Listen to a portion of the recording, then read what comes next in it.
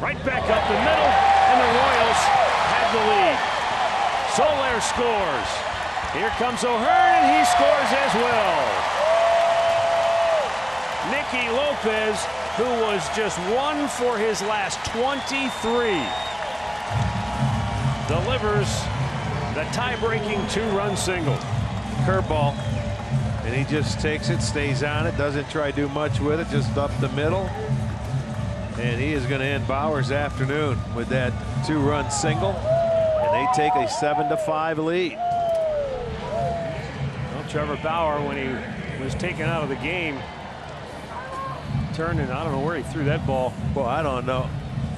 But I'll tell you one thing. I know one thing. His skipper is not happy with that.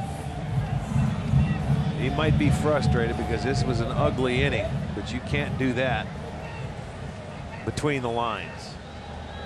Frustrating afternoon for Trevor Bauer, and his manager was fine until it upset him there at the mound. What he did before he came out, watch this, he turns and fires it. Thankfully he threw it against the board, so there was nobody in the seats there to get hit with it. But you don't do that when your manager's coming out. It's disrespectful. So Francona's going, what the heck was that? And Bauer goes, my bad, Skip, I'm sorry. And he goes, go grab some pine, I'm going to see you in a little bit. And so he's in the principal's office right now, and then let them deal with it.